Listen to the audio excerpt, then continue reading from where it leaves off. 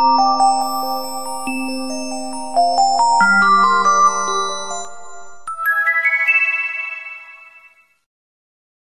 is March. Where's this year going? We're still in lockdown. Things haven't changed, but schools go back tomorrow. Today, we are going to talk about back to basics. And the reason that I've picked this topic particularly is we have talked quite a lot about machines, activity, exercises. But what I want people not to forget is the basics. And that is exercise of some form, be it sport, activity, play, or bog standard exercises. Stretches need to be done. If you're not doing them, you may need to start.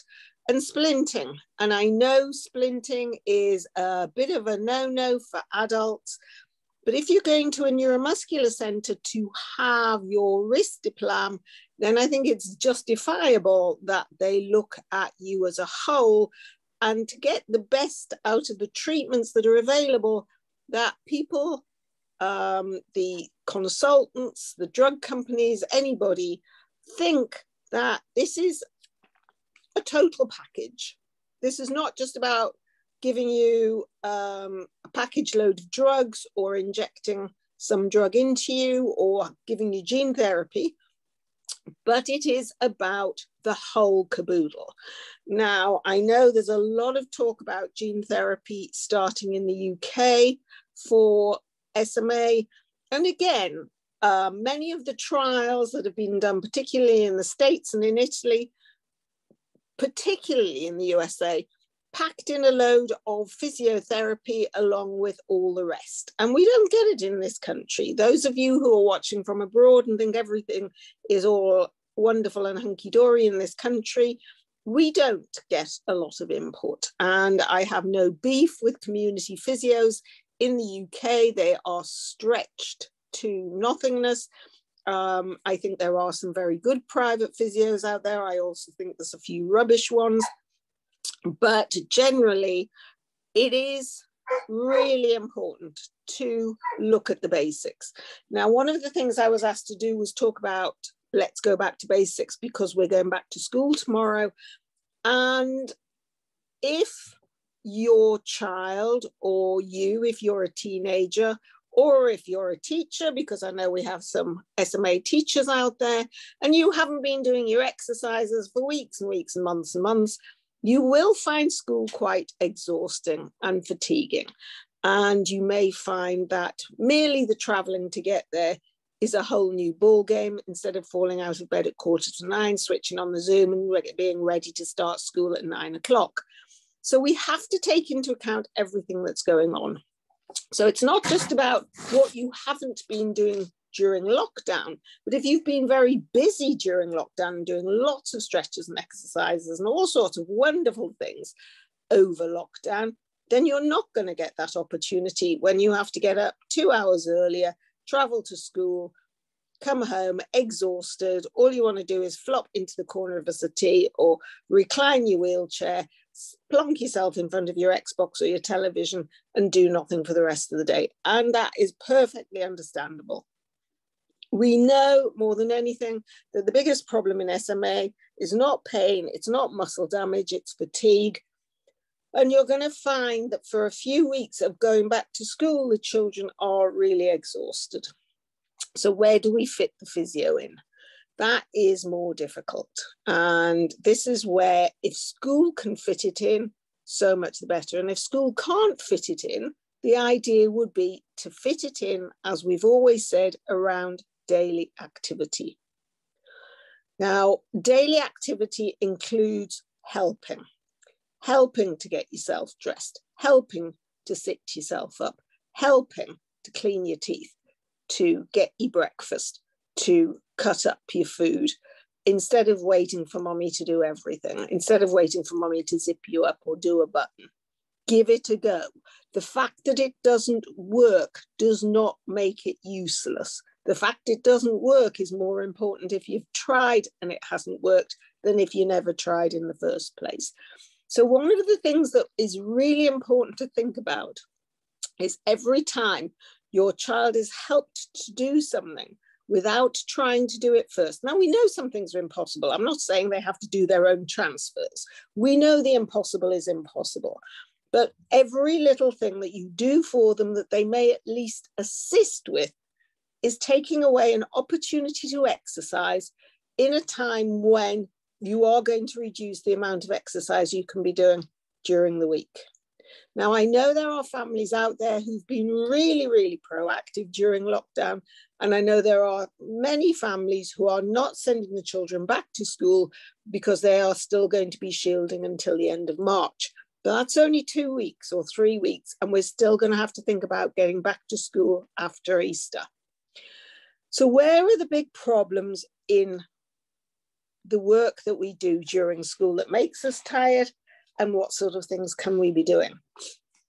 Now, one of the things that obviously you're doing a lot of at school is either writing or typing. And posture, shoulders, head control are really important. So the first thing, if you have not been in school for some time, is to get your OT mobilized and make sure you're seating, that you haven't grown, that you haven't changed, that your back hasn't changed, you haven't had a new spinal jacket, and your seating is no longer 100% right for you.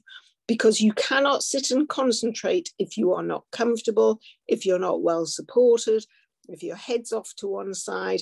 And because the levels of fatigue will be bigger, you need to make sure that you can sit for a lesson without flopping to one side or your head falling over, or doing the old trick of head on hand for half your lessons, which not only makes your wrist ache on that side, but also in effect takes away the use of one hand. One of the things that we are keen on, particularly for younger children, it's crazy as it sounds, is typing.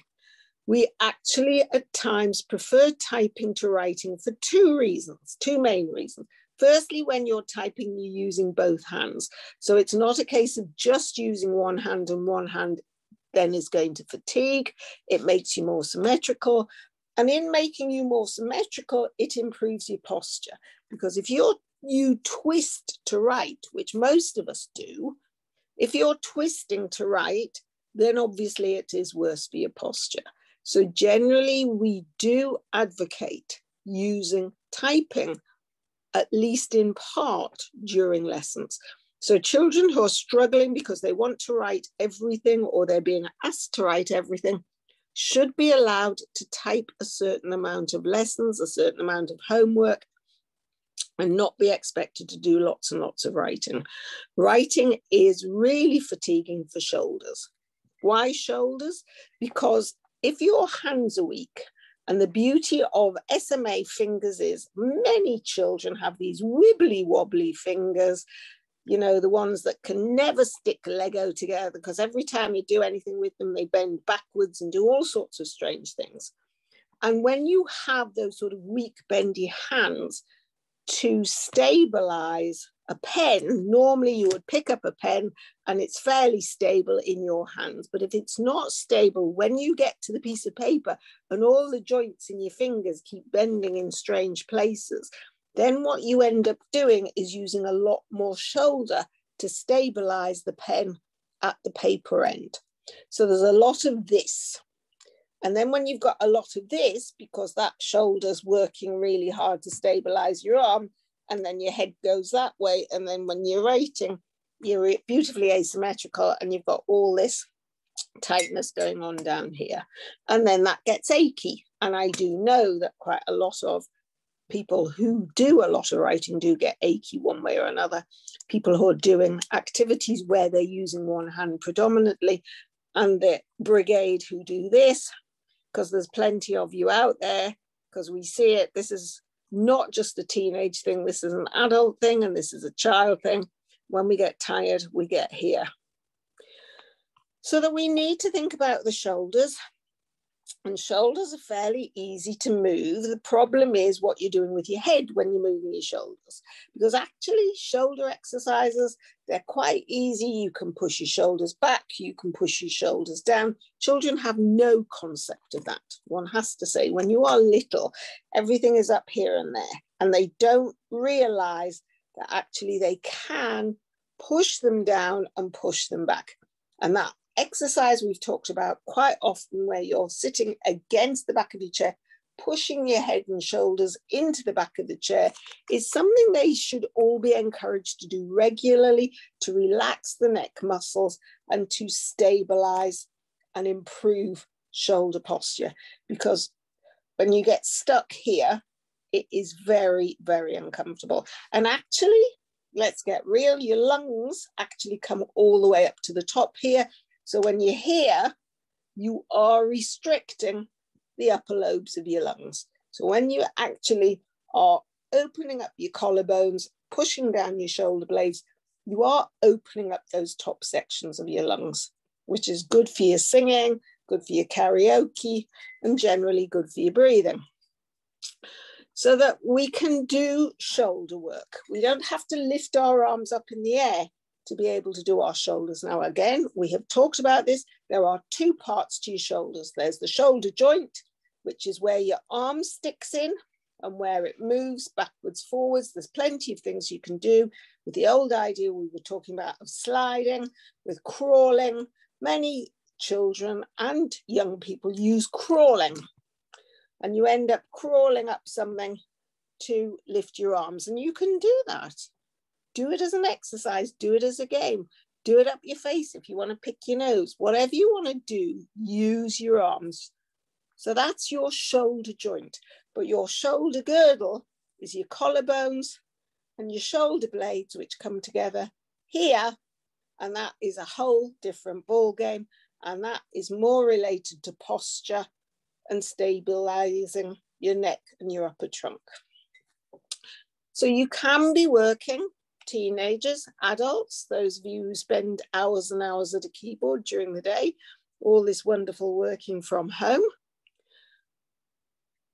But that is something basic. It's not a machine, you don't plug it in. This is what we're trying to get away from. Just sitting in a chair, you can do exercises. So then we can look at further down the arm, basic exercises. When we're on a keyboard, let's get real, hands are palm down the whole time. When we're on a phone, we're in mid position. When are we in this position? Now, I often say if I walked into a room and everybody was sitting like this, I'd think I'd come into a prayer meeting or a group of aliens, because it's not a position we use a lot. What do you need your hand turned palm up for? Generally, there's only two things that I can ever really think of, although I'm sure people tell you, for taking water, if you ever get water straight from a tap, which I don't think many of you do, but if you're going to get a handful of water, or shampoo on your hair. That's a classic. How do you get shampoo on your hair if you can't get your hand that way? Well, that's pretty easy, actually. You pick up the bottle and you tip it on your hair. So as long as you, or you get somebody else to do it for you. There's always that, of course. You don't need to be able to put your shampoo there as long as you can squish the bottle and get your hands up to do your hair. Or taking money, but that's easy because you just get them to hold the money out and you take it that way. So you can always get round not doing that activity, but actually for power, for, I know you don't turn book pages over anymore, it's all this for turning book pages, but there are many things that you still need to do where you would turn over, particularly in the kitchen if you're working. And young people, teenagers, always think, what do I want in terms of a career where I may need some sort of arm or upper limb movement that would be useful? How would I use a camera if I needed a camera? Yes, there are many adaptations, but are there things I might need to use? We have people who are sound engineers. If you've got a lot of buttons and things and you need to twiddle dials, you still need to twiddle dials, surprisingly enough. Even on a microwave, some of them, you have to twiddle a dial, and that is a turning motion. So we need to think little things, including turning, are important. What about basics? Using a pair of scissors. How often do we need to use a pair of scissors? Maybe we don't. But these activities, these basic activities, are things that we can be practicing and doing that don't just involve pressing buttons on an Xbox or a telephone.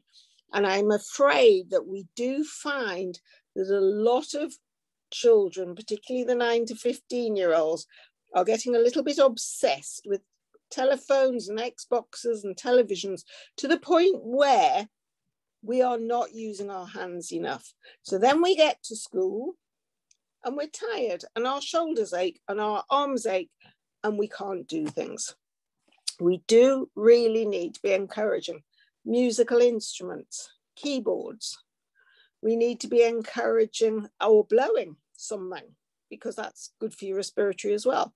We need to be encouraging self-care activities as much as we can. Squeezing your own toothpaste, even if you end up with a basin full of it. Doing things for yourself. And we need to be encouraging craft, and I know you're doing this, Marnie, craft and cooking and baking and all those sorts of things that will encourage hand activities. And that does not exclude the boys. There are plenty of things the boys can be doing as well. Electronics, boys can bake. In fact, I do know a young man who was furloughed during lockdown and has gone into baking and makes the most amazing cakes and biscuits. And I have seen on the internet a few of the creations that have come out of a few kitchens. You think of the top chefs, look at MasterChef, they're all men. I mean, come on, the presenters are both men. And if you can't be a chef, go and be a restaurant critic, because all you end up doing is being fed loads and loads of good food by the looks of things. So don't worry, boys, you may end up being a restaurant critic if you can't be a chef. We need to think arms. Any questions, Marnie? We've got a few. So someone's actually, it's not a question, but a statement saying, I've seen some kids now using virtual reality headset games where the game involves gripping and turning with functional activities. So they might be good to look into for people with SMA.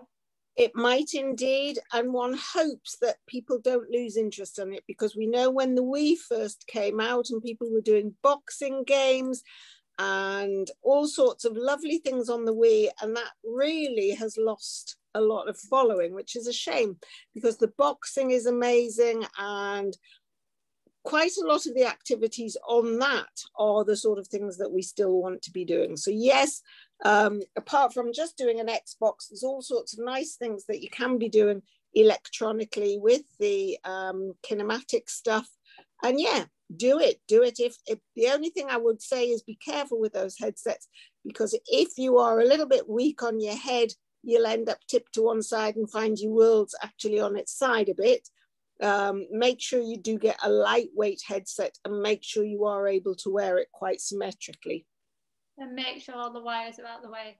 I had one on and I was looking around, like I think I was underwater with sharks, and I was looking around, turned my chair around, ran over the cable, pulled it out the headset, everything went blank. It wasn't mine, so I was like, oh no, I've broken it. So do be careful. And that's the same with helmets, people. If you are a type 3 and you are wearing, if you're doing any cycling, and I know there are some type 3s who cycle, even on tricycles and electric bikes, can you please make sure your helmet fits properly and it isn't skewed to one side or too far back or too far forward? It's a bit like, no, I won't say it. I was going to say something with a hole in. Don't wear a helmet if it's not on properly. More questions, Marnie. How can my granddaughter lift her arms, which she seems to have difficulty doing on her own? She is 4.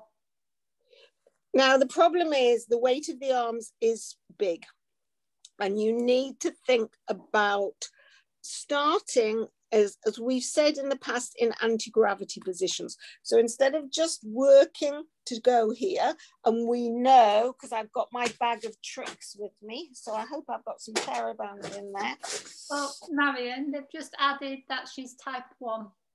Okay. Here's me bit of TheraBand. It's a long bit of TheraBand.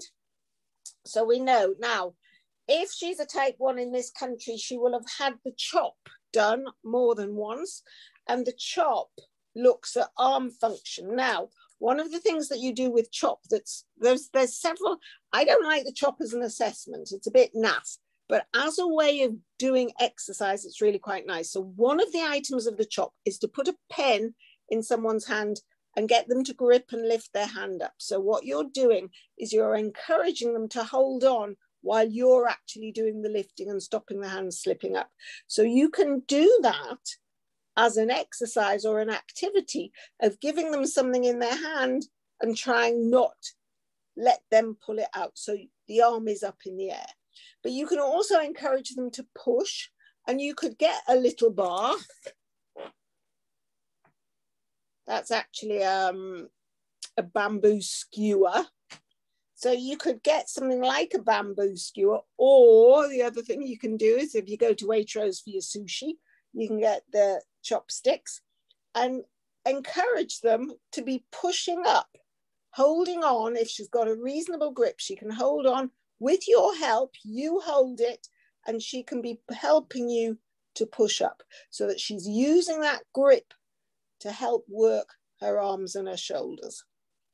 So that's one activity. You can put bells on, you can make it jingle, you can have fun things on there, you can get her to reach, you can get her up in the air and try and take one hand off. Use your imagination. The other thing that the chop does is it has you lying on one side and moving your arm off your side and trying to keep it up in the air. So that's something that you can be doing that encourages arm movement, that is not up this way, but that is lying on your side and lifting it out to the side, or lying on your side and lifting it forwards and trying to keep it up from falling onto the bed or onto the mat or onto the floor. So using those activities. Now you can be on your back, lying down, doing activities. You can use the TheraBand as a sling. You can use a scarf. You can use an old pair of tights to take the weight of the arm and let her swing and reach for things. You could have a bar suspended somewhere with things that she can pull down, or again on elastic to give her some resistance, so that although she's pulling down, you're lifting her arm up. Although she's pulling down, either she's using the resistance of the TheraBand or the resistance of whatever you've strung up on elastic. So there's many ways of supporting the arm, but making it work. Okay, we've got a comment question which we can answer very quickly because we were just talking about this before the live, saying on the stretching of the lungs comment, wondered if this could be a webinar topic one time. If it hasn't been already, stretches and exercises to help with breathing, or is that too respiratory-esque? We are currently sorting out a respiratory-based webinar, so we'll be advertising that very soon. So when yes, stretching the trunk. Can I just say, Marnie, stretching the trunk is a good way of encouraging better respiratory. But if you really want a good respiratory exercise, there are games and activities you can play. And one of the best respiratory exercises is singing. And actually properly singing. And I don't mean just, but actually doing proper singing lessons or singing activities where you're learning to breath control to sing. Another good thing, again, as I say, is get out the old school recorder because it's quite light, or get out a kazoo and see how long you can blow. So there are, excuse me, just having some breathing exercises. There are breathing activities that you can do. Blowing games, we've talked about this before, getting straws, playing blow football with straws. We have an intruding cat, unlike the intruding dog, who has been, I think, throttled at the moment to stop him barking. You can play blow football with cotton wool balls. You can, you know, we've done quite a lot of activities. Why am I sitting here with a pack of cotton wool balls? Please do not ask. There's many things you can do with a cotton wool ball. You don't even need a straw. You can just blow it across the table. But a straw is really nice, because what people forget is when you're breathing, doing breathing exercises, it's not just about breathing out, it's about breathing in as well. So the beauty of doing stuff with a straw is that you can actually suck up and try and pick up the cotton wool ball and move it somewhere. Blow football, blowing games, musical instruments, get a mouth organ, because you suck and blow in a mouth organ. Lots and lots of things you can be doing, but certainly stretching does help to increase your capacity by opening up your chest wall. So yes, absolutely, get moving. This is why swimming works, because when you're swimming, you are moving that chest quite a lot. There's quite a lot of work on just rotating the spine, stretching the spine sideways, very much Pilates style exercises. Now, if you are older, look on YouTube. There is Pilates in neuromuscular disorders, done by 3 or 4 physiotherapists have got together and have put Pilates. Let me just have a look. It's on YouTube. I think it's neuromuscular. I'm sure you can look it up, but it's on YouTube. They're all available. There's mat, there's sitting and standing, I think they've done.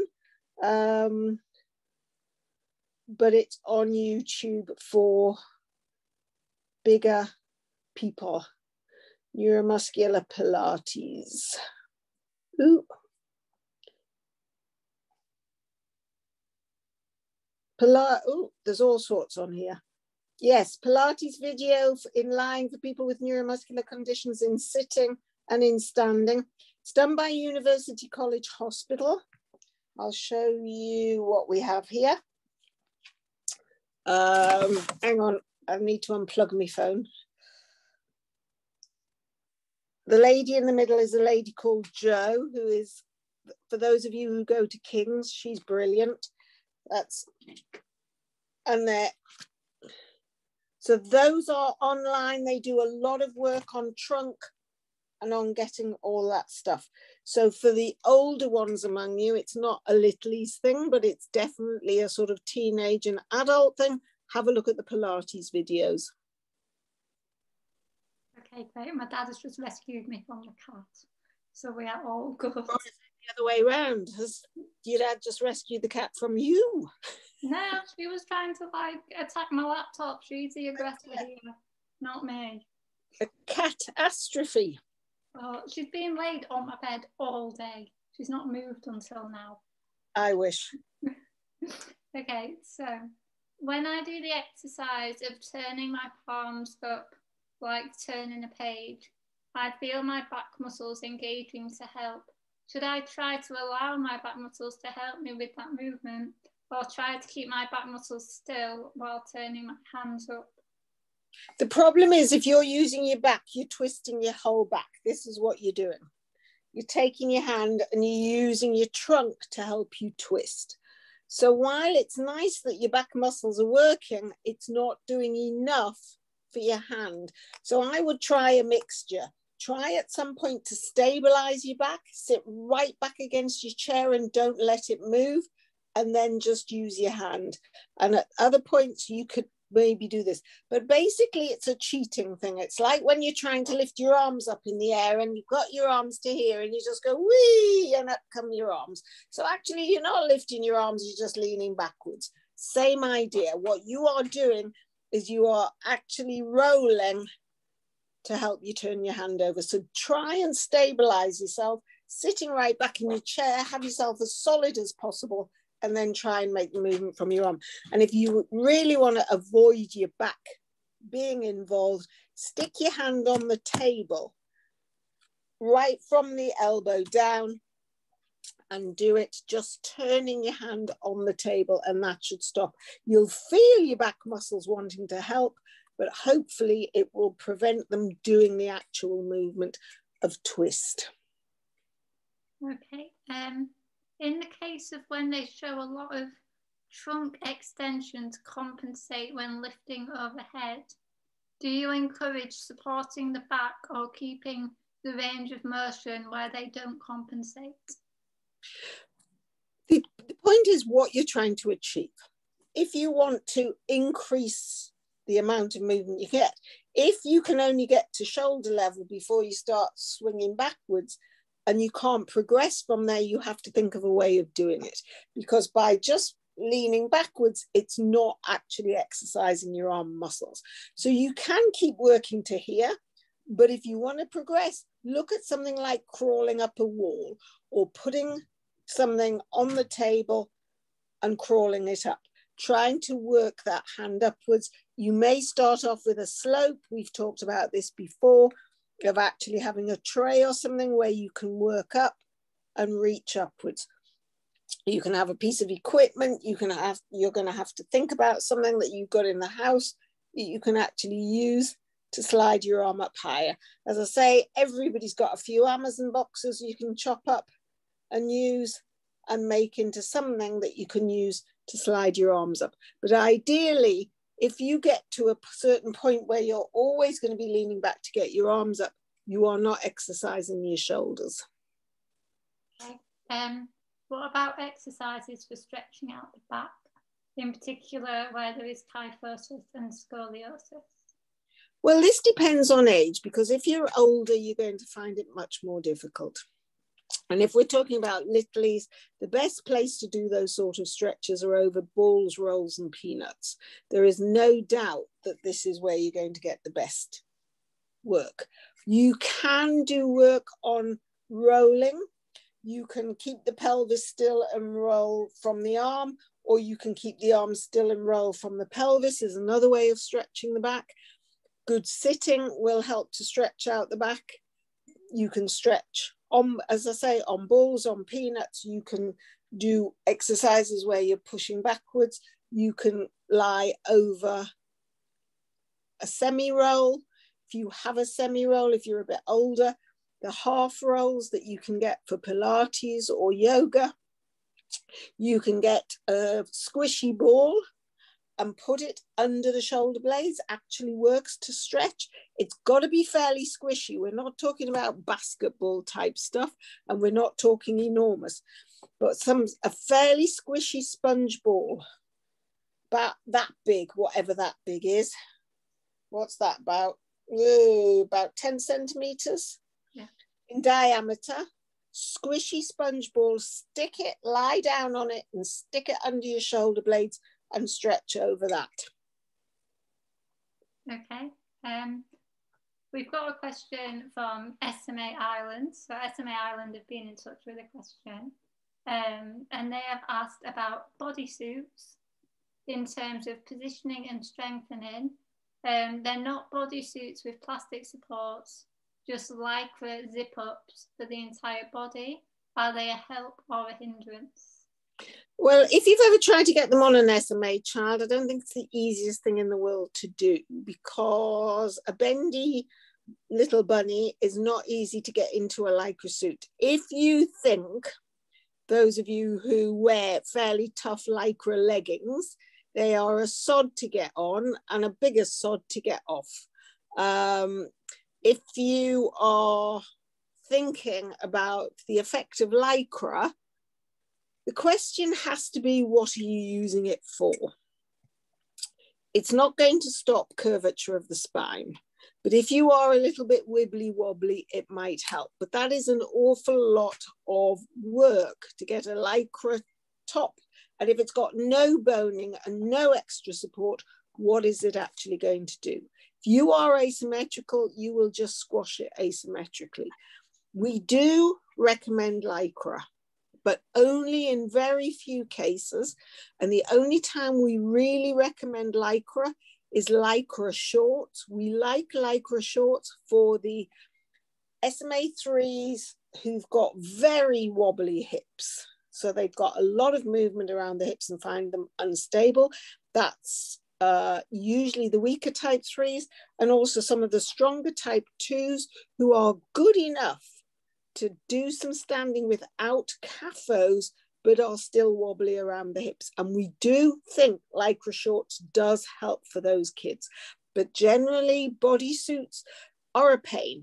They're hard to get on, they're harder to wee in, and they do not have a tummy hole. This is the big issue with Lycra. You cannot put a tummy hole in Lycra. So you are restricting the work of the diaphragm. So if there's any breathing problems, you are not going to make them better. Okay. I want to limit transferring as much as possible to avoid any unnecessary contact. What physio can my child do in their chair? This will not be with the physio, but a TA, so I don't want anything too technical. Okay, now the big question with that is, does the chair tilt in space? Because there's totally different things that you can do in the sitting upright position that you could do in the reclined position. Now, I know that there is recline, and I know the whole seat goes backwards and forwards, but either way, whether it reclines or it tilts, you can do more when you're lying back because your trunk and your head are supported, which gives your arms and legs more opportunity to work. Very hard to work sitting to do more than just from the knees, but you can do a bit of hip work. You can do some rolling in and out and stuff in the reclined position or in the tilt position that you can't do. So you can do any arm work in sitting, but again, obviously it's harder to take your arms behind you, and that's an important one for wheeling a wheelchair or wheeling a dynamic stander. So we tend to forget the idea of taking our arms behind us, particularly if the back of the wheelchair is going to get in the way. So that's the sort of exercise you should be doing in side lying or unsupported sitting. Better in side lying, taking that arm right back behind you, unless you have a low backed wheelchair, and that's usually good, just the good type 2s and the type 3s, who'd have a lower back wheelchair where you can do either the archery style. This is one exercise we really like, is this archery style exercise, but you need the space behind you. You can't do that if your wheelchair is going to get in the way. So this is a lovely one for going backwards, and again, really important for posture and shoulders. Bit more difficult in the chair, but you can at least start further forwards and come back as far as the back of the chair. You can do all the stuff with the bands up, take your arms up, take them down. You can tie your legs together and squash your legs apart. You can tie your feet together, do things with your feet. You can tie it to the chair and do kicking forwards. So there's a lot of opportunity where you don't have to come out of the chair with a bit of TheraBand to do lots of fun and nice exercise, arms and legs. You can do twisting in the chair. You can do leaning in the chair, depending on whether you've got a spinal jacket on and how much spinal mobility you've got. You can do breathing exercises in the chair. You can certainly do head exercises. You can do all the boxing stuff. Everything that would include boxing, punching, up, down, sideways. You can do chair dancing. You can get the music on and get the old TikTok on and get moving. There are no end of activities you can do that do not require coming out of the chair. Okay. I want my child to write. You have covered this slightly, but I'm going to ask it anyway.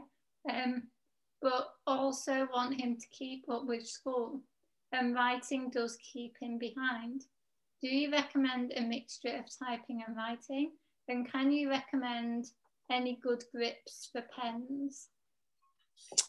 Grips for pens really is OT or school. So you really need to either speak to school and see what they usually put in place, or the OT needs to go into school and have a look at the difficulties with writing. There are many different types of grips. If you look at some of the educational catalogues, you will see that they have special pen grips.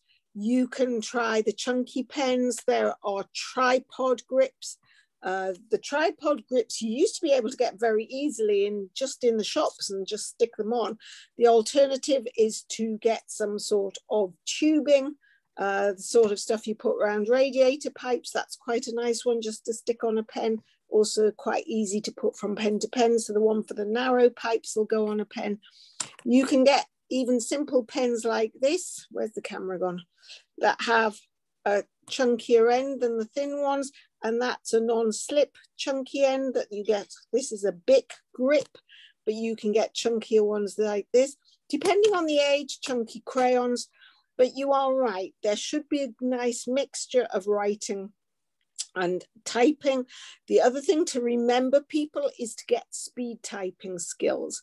So what you want to do is not have the plonk, plonk, plonk, plonk, plonk, or the plonk, plonk, plonk that you have on a phone, but actually be in touch with school. They should be able to put you on to good apps for speed typing skills.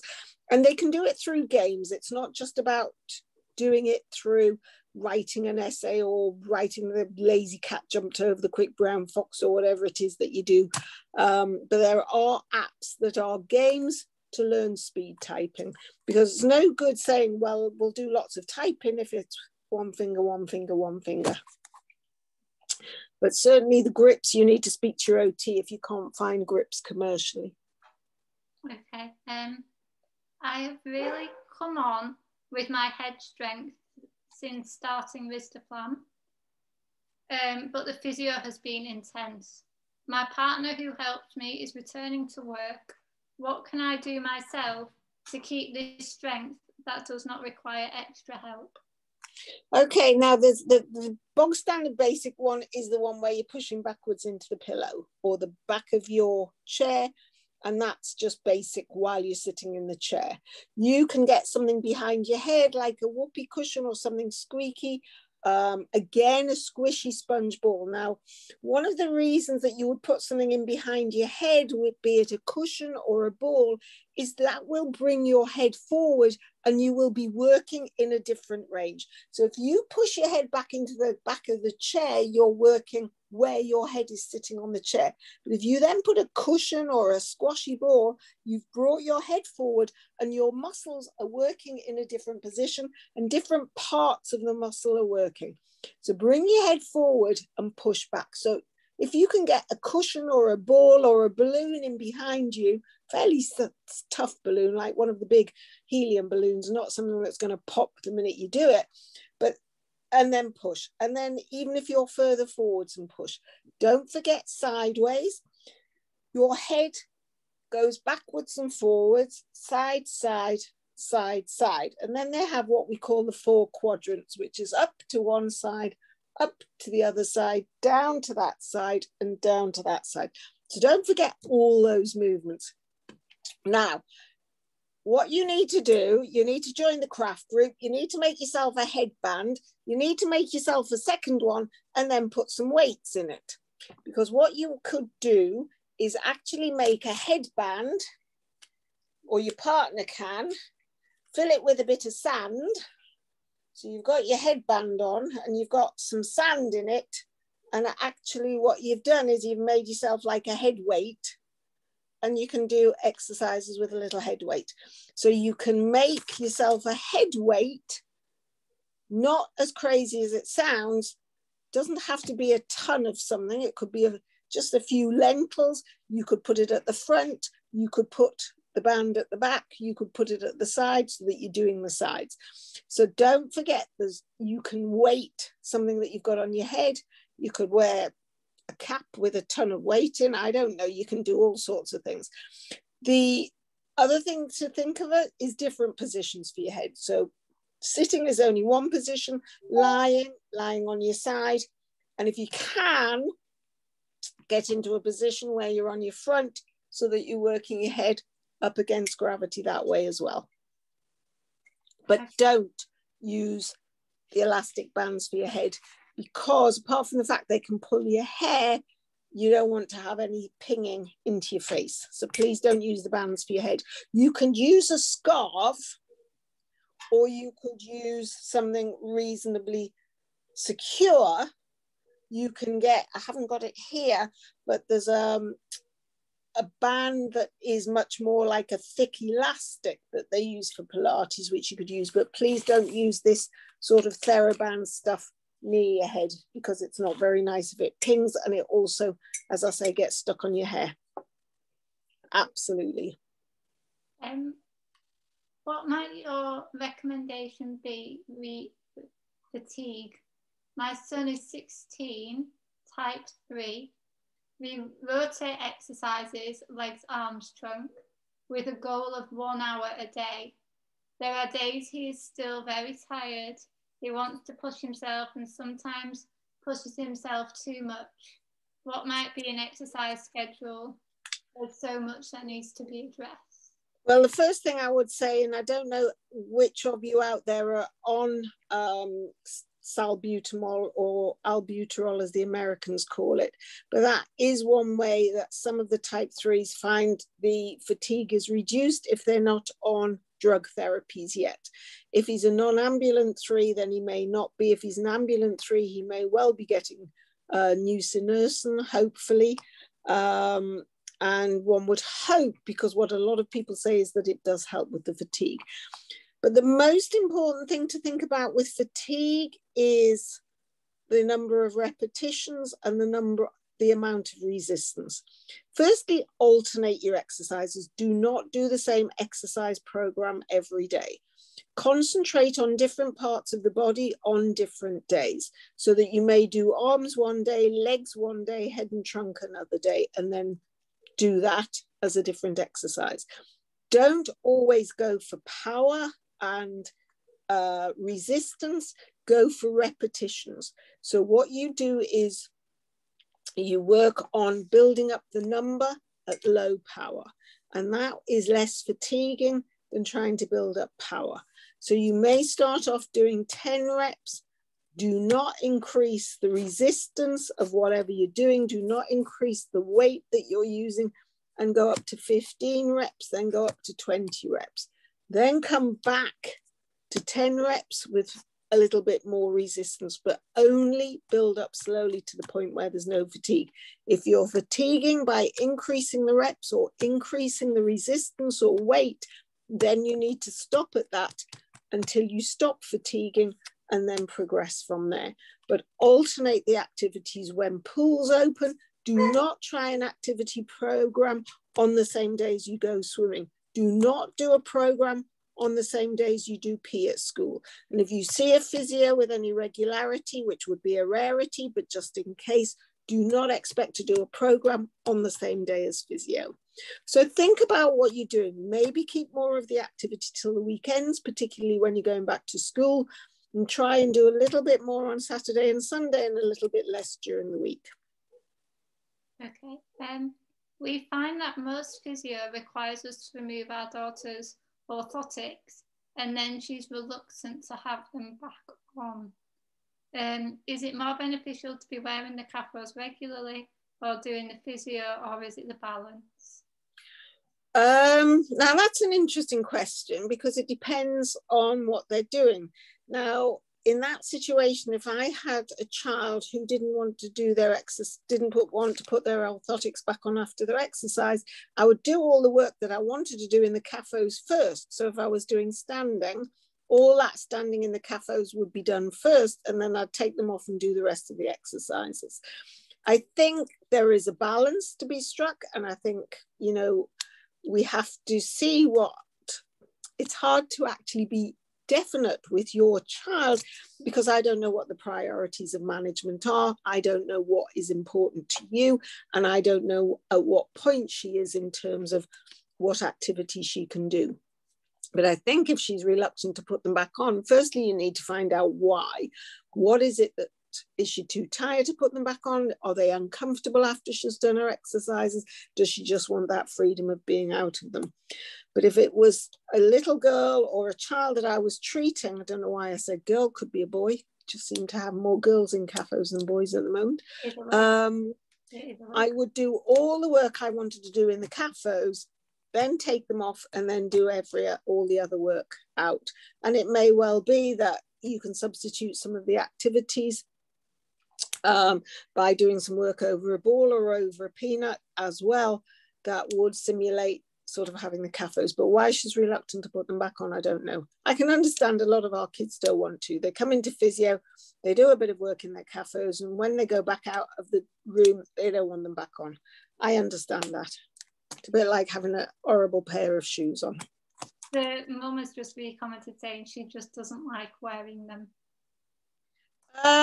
I think there's a question there, and the question has to be why. Are they uncomfortable? Are they difficult? Do they get in the way? Does she find them too hard? And I think that's something that you need to discuss with your physio, because most of our kids do like them. They like the ability to be able to stand and like the feeling it gives them. If they hurt, nobody's going to want to wear them. If they squash your knees, or if they're tight round your ankles, or if you're scared, and you know, fear is a big issue. If you're standing in them and you're always think you're going to fall over in them, then you don't want to do it. So you really need to find out why she doesn't like them and see what can be done about it. I must admit, most of our kids do like them. Yeah, she's commented again saying she likes the freedom of movement. No, I understand that, but then there's a balance to be struck, because one of the things about CAFOs is it really works the trunk and pelvis. Okay. In terms of weight bearing, what can you do whilst your child is waiting for orthotics? I haven't had any orthotics for over a year. Oh dear. Well, there's no real excuse to that, because if our kids don't have their CAFOs, then we give them gaiters. And most of the kids can stand in gaiters depending on how big and how heavy and how contracted they are. But it's really difficult if you haven't had anything to stand in. Now, some people will stand in standing frames with orthotics, and some are doing freestanding. So it depends on what you're doing. Our orthotic service has been open the whole of lockdown, and we are not unique. Other orthotic services have been working.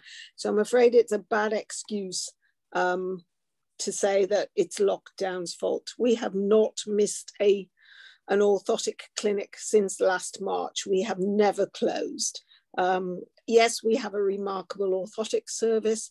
You cannot say anything bad about them. They are amazing, but we are not the only hospital that's had an orthotic service. I know a lot of orthotic services have not been working during lockdown, but I don't know, I can't find an excuse for it. And I really think this is a complaint issue, because if you really need them, you need them. And we saw them as an essential part of the management of the children, and something that wasn't to be stopped just because of COVID. Okay. How often should your child do physio? Every day. Next question. No, because one of the things that I have said all the way along right from the beginning, physio should not be seen as some sort of exercise program to be fitted in at X hour during the day. Physio should be sport, activity, play, built into everyday living. We do self-stretches when we're cleaning our teeth. We do activity when we're rolling in bed. This is what I said right at the beginning. Every time you do something for your child that they could have tried to do for themselves, even if they don't succeed, you are taking away an opportunity to exercise. Physio is part of every day.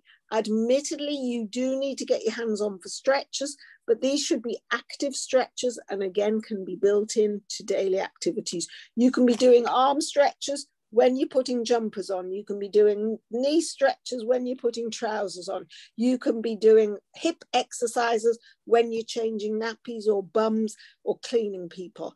There is no reason why you have to think of physio as a program at a specific time during the day. Physio is any sport, activity, play you can build in as much as possible. Okay. Sorry, my dad's written out some questions for me that we got sent ahead of time, and I'm trying to read them. He's got interesting handwriting. My child has been standing daily, but with returning to school, I feel like to do it daily after a full day of school will be too much. Would 3 times per week be okay? What about before school? We have some kids who stand for their breakfast when they're bright and breezy and everything's hunky-dory. Now, I know there are families who don't have time in the mornings for standing for breakfast, but there are other families who do manage standing for breakfast. So you could do it in the morning. I accept most children will be tired at the end of a school day. So yeah, but then you could maybe, as I say, do it 3 times a week instead of every day. Cut out the day when they have PE or physio, so that's 1 less, and then maybe do an extra session over the weekend if you're worried about reducing. So do 2, say, on a Saturday or a Sunday. Okay. The school has offered to buy anything small to help with PE or physio. Any ideas of what they could buy? No, because I've got no idea how old your child is and what sort of activities they get up to, whether your child comes out of their chair during PE, and I'd need a lot more information. I mean, a punch bag, something that they could hang on the ceiling, a therapy ball. I have no concept of what this child can be doing. And you can have the standing punch bags. You could have a portable basketball net, because a lot of gyms will have a fixed basketball net that's too high. So you could get one of those more mobile basketball nets that could be brought down lower for doing lots of catching and throwing. All sorts of things that you could think of that you could use that wouldn't be big and expensive. But certainly a basketball, one of the adjustable height basketball things that is not up high where everybody else is, or netball ring that are way out of reach of a lot of wheelchair children. Okay. Can I ask a question? Yeah. Yeah. So I've been typing for projects. And I think the other day, I typed up something like 20,000 words. Oh my God, I've been doing 4,000. It's taken me all weekend. Yeah, I just kept going and going and going until my hands literally wouldn't move anymore. And then I worried that I'd overdone it. So what kind of is, it sounds like, what's the hint to stop before your hands just stop working? The problem is with fatigue is that sometimes it doesn't sort of creep up on you, it just happens.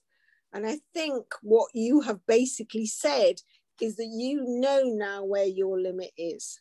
That, you know, some people would say 20,000 words, some people would say X hours. I think there's 2 aspects to this. You shouldn't keep going continuously.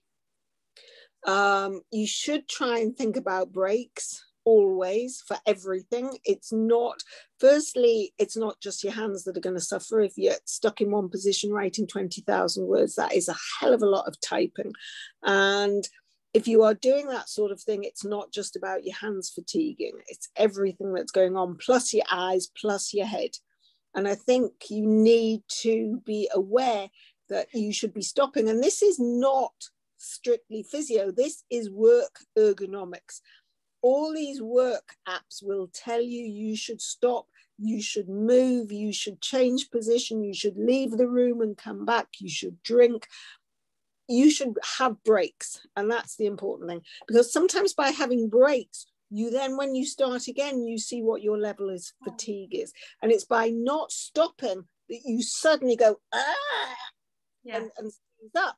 Whereas when you have breaks, you will find when you start again how tired your hands are. So do build those breaks in and have the rest, because it is really important for everything. Oh yeah, I did have rest. Like, I would do like 30 to 40 minutes and then stop and have a cup of tea. And then, but at that point, you should sort of evaluate your hands and see how they're feeling. And what you haven't done is you've just gone bashing in again without thinking, how are my hands? How are they feeling? Yeah. So one of the things, to be fair, I woke up the next day and my arms felt fine. I went to bed thinking, oh gosh, am I going to wake up tomorrow and not be able to do anything? But the other thing is, when your hands get really fatigued, you know, those sort of like mask things that are a bit like wax that you can put on your hands. You get them for your skin, you can get them for your feet as well. And they're really soothing and nice for, or just a bowl of warm water with some oil in. Yeah. Just to loosen you up afterwards.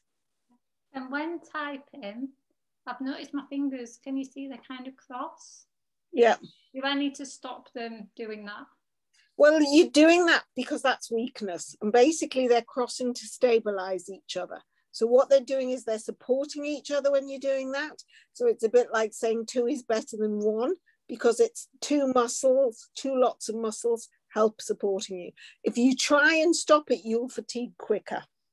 Okay. So is that where taping would come in? Yeah, it can do. It can do. But if you try, it's like all compensatory movements. The whole point of compensatory movements is to reinforce the movement using something else. So that if something's not working, and that goes for people without SMA, you know, if I need, it's like the jar opening, you know, when you're opening a jar and your face goes, this is called reinforcement, but also you will compensate. You will compensate by, you know, this whole idea of moving your whole body or doing strange movements to get extra power in there. And if you try and stop it, the movement will be less effective. So in a lot of compensatory movements, unless it really affects posture, and that's why with the writing, when you're really making a lot of effort and it affects your posture, we will try and change that by typing. But there are times when you can't suddenly just change what you're doing to stop the compensation. But with little children, this whole thing with compensation, we really need to see how it impacts on posture. And that's the important thing, because we know posture is a big problem for a lot of the kids. And this is what leads to asymmetry and scoliosis and back problems and all sorts of things. So fine to compensate, and fine if two fingers are crossing, or fine if your legs are doing strange things. But when it comes to your spine, particularly when you're young, then you have to think about these compensations and try and find alternatives. Okay. And do you have any tips for adults who are like going back to work, doing the 9 till 5, typical 1 hour break that they want to actually use as a break and not use to do physio? Any tips on how they can just tie it in to almost do while they're working but not disrupt their work? Again, it will depend very much on what the work is, but we're back to this.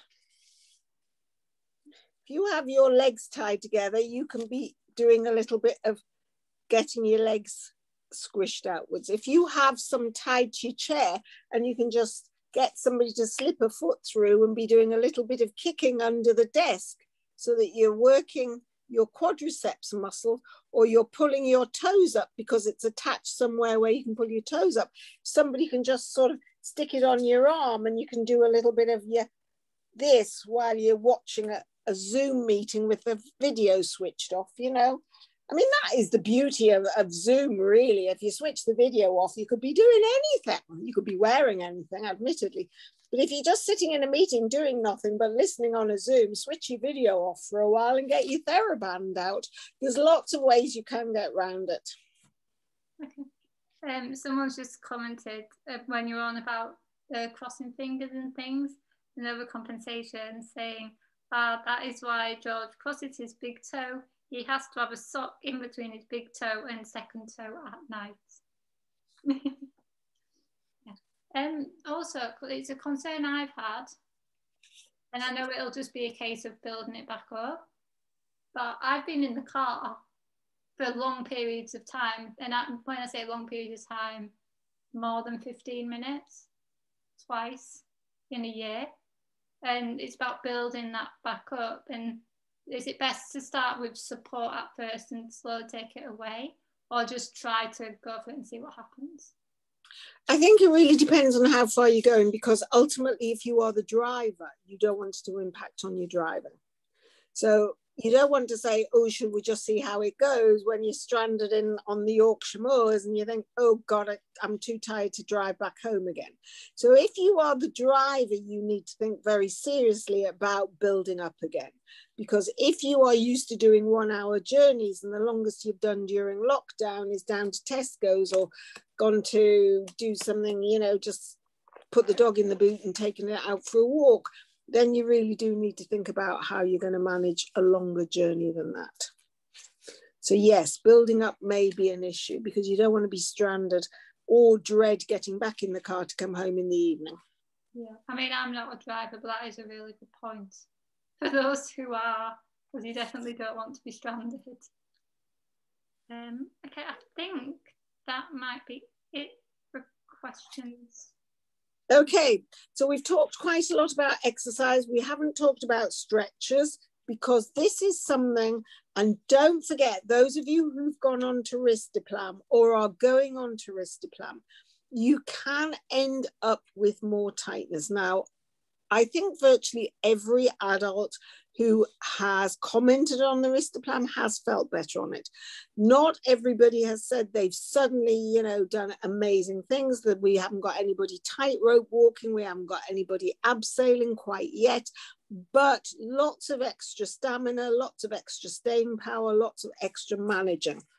But do beware that if you are starting to build up muscle, and those of you who are using machines or who are doing specific exercise programs, please do think about getting a bit tighter in your joints, because some muscles are suddenly getting strong, but the opposite muscles are not. And we need to think about adults, particularly on Risdiplam. Children do it normally with physio. It's the bane of mum's life. It's the bane of the kid's life. Dad hates it, but will jump in there gung-ho every so often. But adults, you need to be thinking about getting yourself some stretches one way or another. Stretching out in bed, reclining in your wheelchair and getting yourself stretched out. For those of you who can roll onto your fronts, and there won't be many of you, get onto your front and have a stretch that way. Get your head stretched, get your neck stretched, get your shoulder stretches, get somebody to pull those arms up over your head and out to the side. Get those legs as straight as possible. Get those hips stretched outwards as well as inwards. Bend up and twist, and really think about getting these joints stretched, because what you do not want is to end up with nice strong muscles and nowhere to work them, because you've got tighter as you've got stronger. So adults, please do not think that you can't get contractures. You will not get contractures through growth, but you can still get tighter if some muscles get stronger and others don't. So a good stretch at least once or twice a week is going to be beneficial for all of you. It does. I know that most adults do not have stretches regularly. Very few of you do. But get your carer to help you with your feet, with your knees, your hips. Before you get out of bed in the morning, when you're nice and warm, is always a good time. You don't want to, because you don't want the covers off. You're all nice and snuggly and warm. But get those stretches done as much as you can, because stretches, and as I say, active stretches, we don't talk about passive stretches. You've noticed I didn't say anything about passive. I didn't say active either, but I'm certainly not saying passive. If you can join in and help, do. If you can't, better to do, get somebody to do it with you. But if you can join in and help straighten your arm, help straighten your hip, help straighten your knee, doesn't have to be lots and lots of movement, just lots of thinking. Get that muscle relaxing, get that muscle stretched. Really, really important. One of the basics of physiotherapy. Boring as hell, I accept, but stretches are so important, and important for these adults on Risdiplam.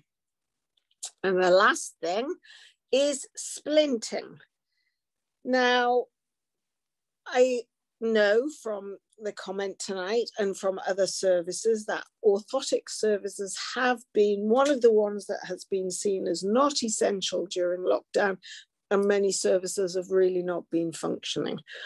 But splints are quite important. Spinal jackets obviously have been really important, and we've kept going with those.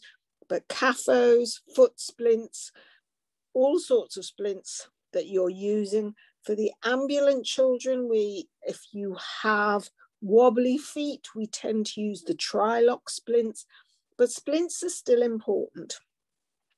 Elbows, to try and stop your elbows getting tighter. Knees, to try and stop your knees getting tighter.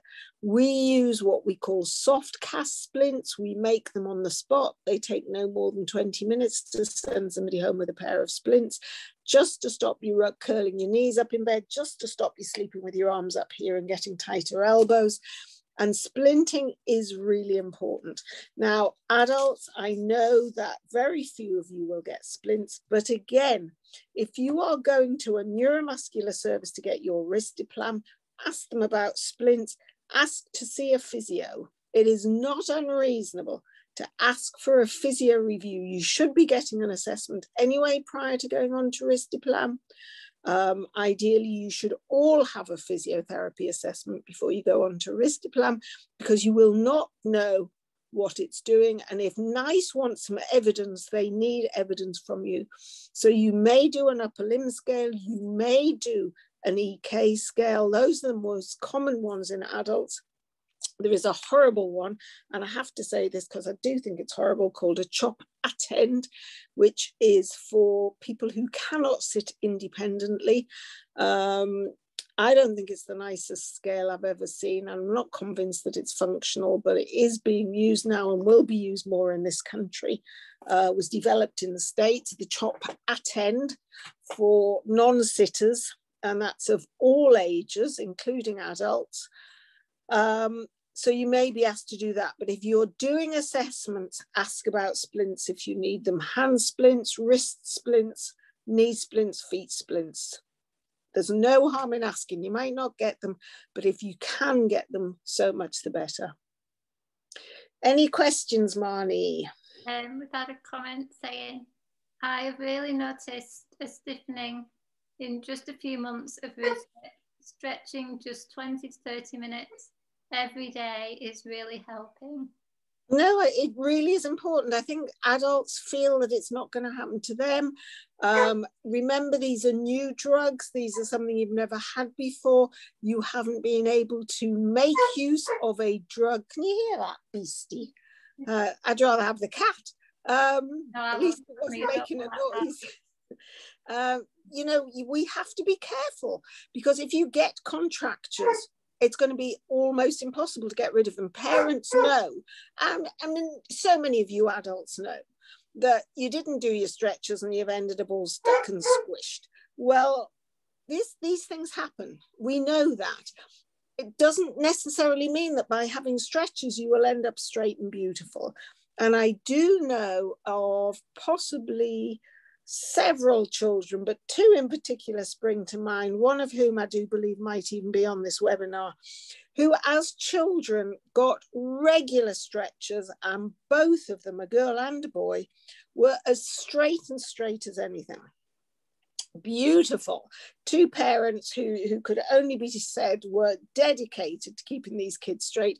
But ultimately, being straight does not make you stronger, but it does give you more room to move. It gives you more range of movement. It gives you more opportunity to move. Doesn't make your muscles stronger, but risdiplam will. We don't know what will happen with other drugs in the future. We don't know what sort of combination drugs.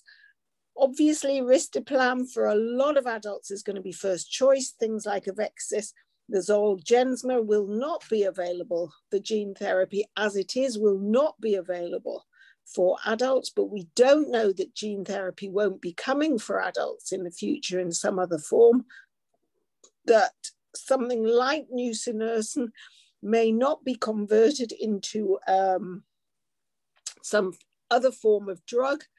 And so it may well be that risdiplam is not the only option for adults in the future, but we are not aware of what these drugs are going to do for you adults. But we do know from years and years and years of experience that in virtually all other drug trials, in olisoxime, in so many drug trials, in SMA and other things, have caused increasing contractures. And we really need to be aware that if you get tighter and you leave it, you will lose range, which ultimately will reduce your function. So you'll have the power and know where to use it. Yeah, I don't know if you'll say whether it's doing the right thing or not. I've tried to tie in doing the stretches within the exercises as well. Absolutely. As I push my arm out, because I'm pushing, whoever's helping me will then just push it that little bit further, so I'm still pushing, and then they just push it that bit further to give. Well, not only is it helping with your stretches, but it also is helping you be injured when you're stretching. One of the big problems that people have, particularly children, if you have been injured when you have been stretched, if you have been overstretched or hurt, then of course you're going to resist having stretchers.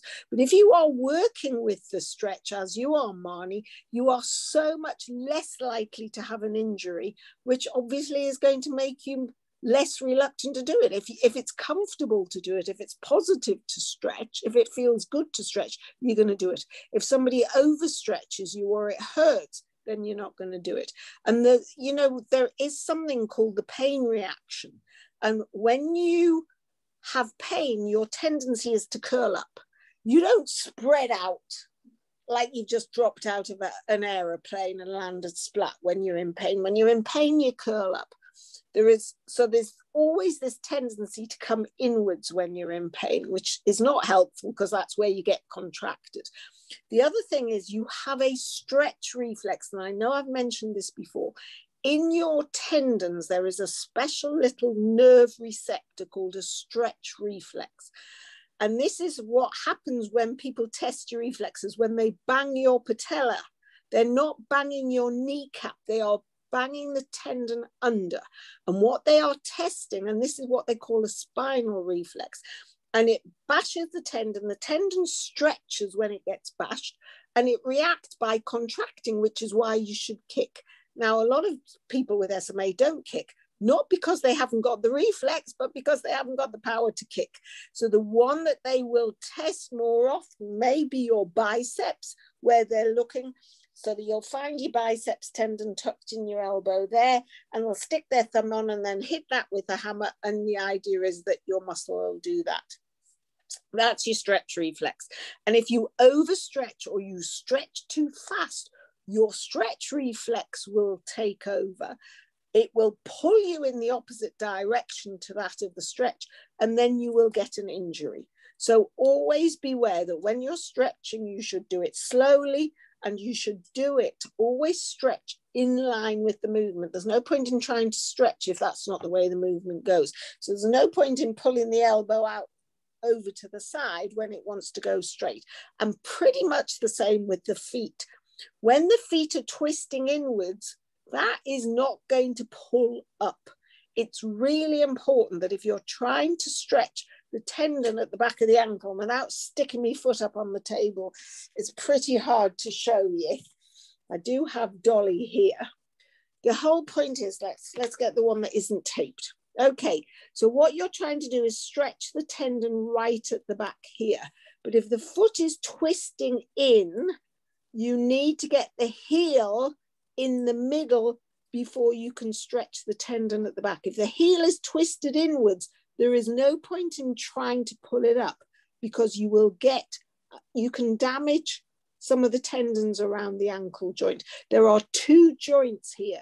There's the ankle, which is up and down, and the heel, which is in and out. So if you're stretching here, you need that heel in the middle. So it's heel in the middle first and then stretch. And that is so important and slow in SMA. Adults and children, always stretch slowly and let the person you're working with relax and work with you. If you do it too fast, very hard to relax.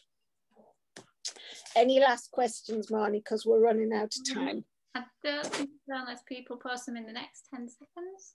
Otherwise, okay. They know.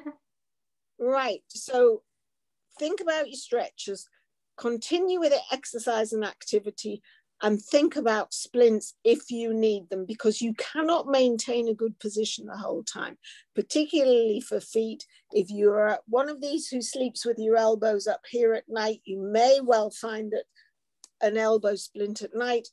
If you have painful knees, now this is really important, because there are a lot of people out there who get quite a lot of pain in their knees, then sometimes the best medicine for that is not medicine, it is resting splints. And very often when your knees are really painful, if you're one of these who has low bone density and you've got painful knees, rest is by far the best way of managing them. Now, I know there are a lot of people out there who have hip pain, I know that a lot of that hip pain is post-spinal surgery, and a lot of people end up with hip pain after spinal surgery. Another good reason for stretching before spinal surgery, even when those hips are dislocated, keep stretching, because what we are trying to do is keep the hips as symmetrical as possible. Because what happens is, if you're constantly sitting on one bum cheek, and then they straighten your spine and your whole weight is shifted so that you're sitting on two hips rather than the one that you preferred before, then obviously you are changing your weight bearing surface. You are changing the way you are weight bearing through your hips. And this is what can lead to the pain, because your whole weight bearing is completely different. And if you don't understand that, sit in a totally different position, really swing over to the opposite side and see how quickly it becomes uncomfortable, even in the normal situation. And how do we know in the normal situation that it gets uncomfortable? Because if you've ever watched a room full of people, they'll start off straight and then they'll cross one leg over and then they'll cross the other leg over and then they'll slop to one side and then they'll slop to the other side.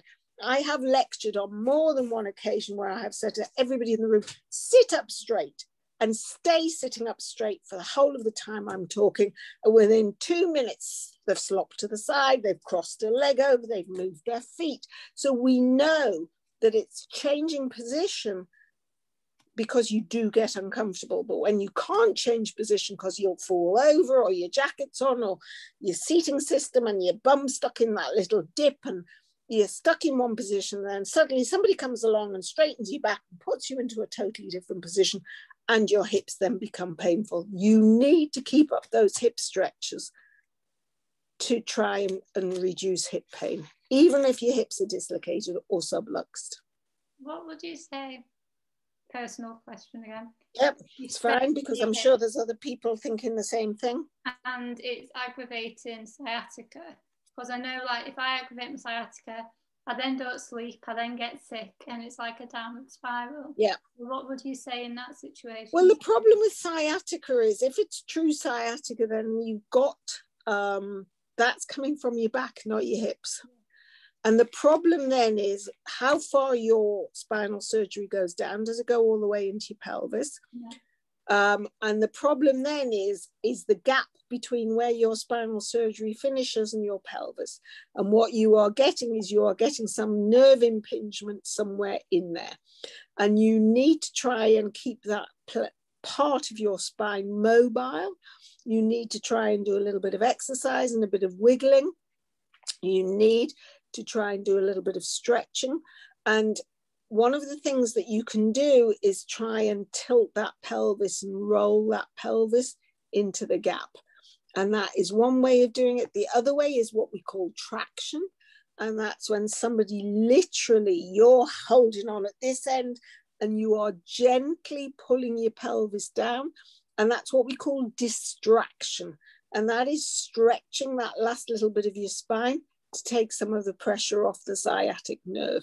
So you can do that. And another way of doing that is to have your knees quite far bent up, and then you're trying to roll your pelvis backwards. So somebody's holding your knees up and you're trying to flatten that last little bit of your spine, or they can gently push those knees up towards your nose, because you always think of stretching as coming down. But when you're trying to stretch the spine, the way to do it is to actually roll your bum upwards. So when you're trying to stretch that last little bit of your spine, it's not a case of getting your knees down. It's actually a case of trying to get your knees up and bring that pelvis round to pull the bottom part of your spine away from the bit that's fixed. So what you're doing probably is stretching your hips downwards instead of trying to pull your pelvis round and give yourself a bit of stretch in that low back. Yeah, that makes sense, because when my dad lifts me, don't lift, people, hoist, don't lift. When my knees are right up, that's when I get relief. And I wish he could just hold me all the time. Obviously you can't, but yeah, so that makes a lot of sense. Because pulling your leg down is squishing that last little bit of your spine. Yeah. It's pulling your hips down, which is great for stretching your hips, but it's not what you need, which is the stretch on that lumbar spine. So it's actually getting your knees up and pulling your bum round, if you see what I mean. You're trying to actually get your, you know, the bones in your bum. The bony bit, yeah. The bones in your bum. You actually want to sort of squish them so they're pointing up towards the ceiling. Okay. They won't, unless you're really bizarre. But that's the idea, that you're trying to twist them up towards the ceiling to open up that bottom bit of your lumbar spine. So if you're getting sciatic pain, the last thing you want to be doing is squashing that bit. You want to be stretching that bit. And as I say, a bit of distraction. But sciatic pain is unusual because once you're fixed into your pelvis, you're stuck and there shouldn't be impingement. And it usually is more acute in those of you who finish about L3, L4. I think that's where mine finishes. Yeah, and that's what we need to do is distract that bottom bit, your pelvis, away from where it's fixed because something's squishing. Okay, and could that cause issues with, so obviously saying pull the knees up, could that then cause tightness in the thighs? No, because all you're doing is you're only doing it temporarily just to relieve the pressure on the sciatic nerve. I'm not saying stay like that. No. Don't spend hours like that, but it's just to relieve that pressure. Okay, that's okay. Well, I asked just before where we've reached tonight, and a few comments have said we've reached Ireland, South Devon, all the way in Leeds, miles away. The USA, Canada and Lebanon, which is absolutely fantastic. So thank you for everyone for joining us. Okay, so we are hoping, as Marnie said, to bring you a respiratory talk next week or in a couple of weeks' time. You will not be seeing me in 2 weeks' time because it is my birthday. And although I was supposed to be going away, and I am not, I am still not spending it with you lot. Much as I love you all, I'm not. On that basis, I had a balloon arch ready and a confetti cannon and everything. Cakes. I want birthday cakes. I want everybody with a little cupcake with a candle in. So it is likely, people, we will see you on the 28th of March. If not, we will see you around Easter time, but it's probably going to be the 28th. Some ideas and suggestions would be nice. Otherwise, you will just get me prattling on about whatever I want to prattle on about. Okay, until then, take care. Thanks a million, Marnie, for all your help. And we will see you all very soon. Take care. Thanks, Marion. Bye. Okay, bye.